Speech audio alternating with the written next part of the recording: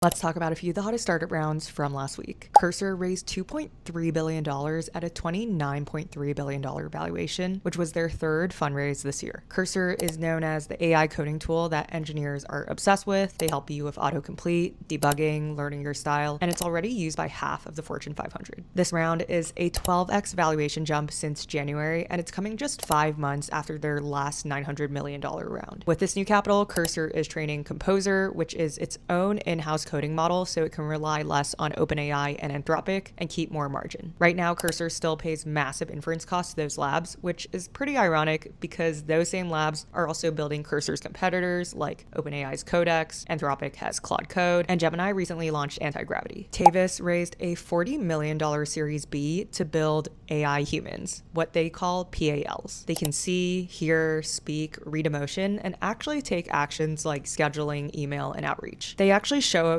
as a person on video, and unlike other avatar tools that just generate one-way videos, Tavus is real-time and two-way, so it feels much more like being on call with an AI that can see and interpret your expressions in the moment. They've built a whole suite of models to power these PALs, like Phoenix 4 for expression rendering, Sparrow 1 for conversational and emotional intelligence, Raven 1 for perception, context, and gestures, and there's a full orchestration and memory system. Their bet is that the human-computer face hasn't really evolved since the 1980s, and that their human-like interface is going to beat traditional chatbots. Finally, Parallel raised a $100 million Series A at a $740 million valuation. It's founded by the former CEO of Twitter, Parag Agrawal, and they want to build the web infrastructure for AI agents. As AI becomes a primary user of the web, not just humans, these agents need tools to get accurate real-time data, not just getting links, but actual context. So Parallel's APIs want to give agents higher accuracy, lower hallucination access to the live web. And if agents really do become the main consumers of the web, Parallel becomes a pretty critical component of that stack.